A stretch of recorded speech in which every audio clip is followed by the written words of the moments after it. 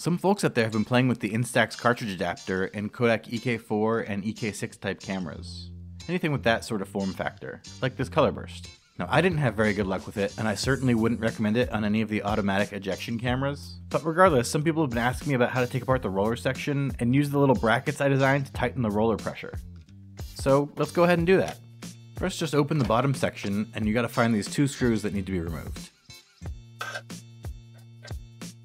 Pressing on the button on the front presses on this spring, which both opens the camera and also allows access to the screws.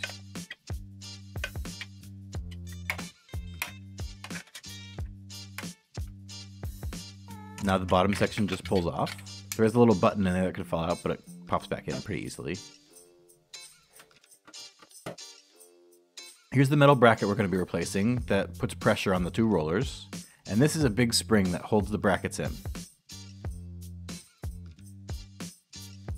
It's held in with these two clips, so you just need to pop these out, and then the spring pops out.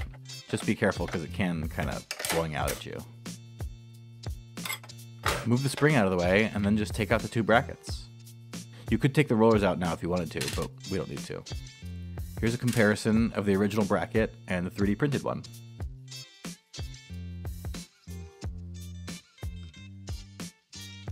So just go ahead and pop the new brackets in.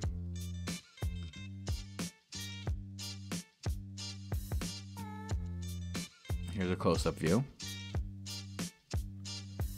And now the spring goes on top.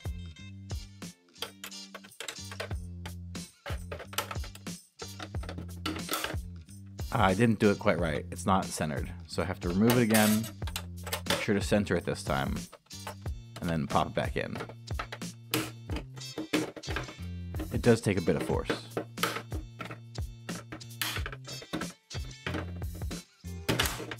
And there we go, it's in.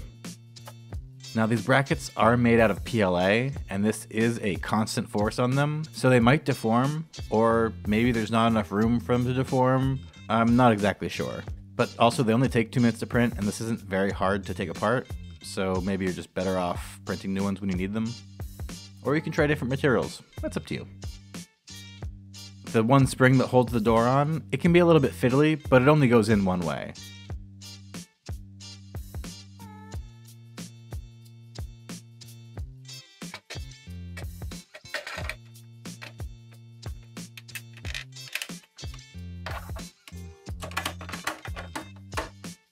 And then the final screws, and you're done.